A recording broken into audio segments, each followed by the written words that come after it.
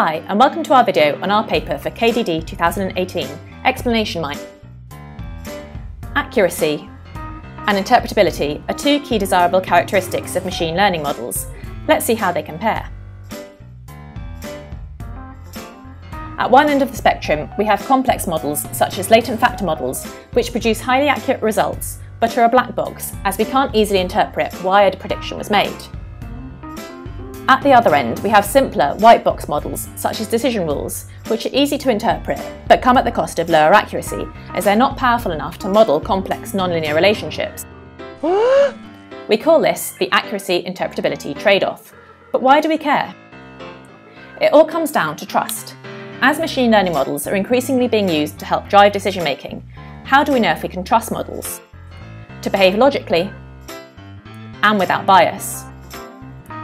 In order to develop trust in a model, we need to understand why it made a prediction beyond its predictive accuracy. We want a way to maintain accuracy whilst increasing the interpretability of a model, therefore mitigating the trade-off. Let's consider how to do this for latent factor models such as matrix factorisation. One set of approaches involve directly making changes to the black box model to encourage interpretability. These methods have been very successful at generating explanations, but as you're applying a constraint to the model, they risk losing some accuracy in the process.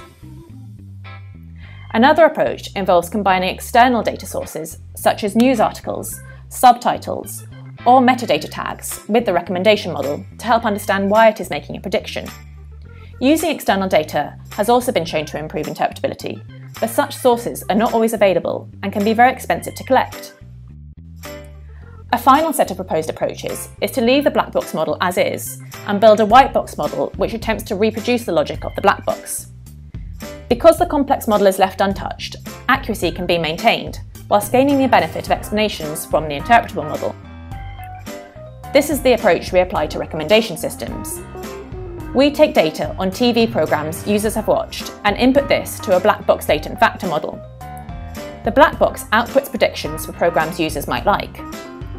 We then use these predictions as input into a white box model called association rules.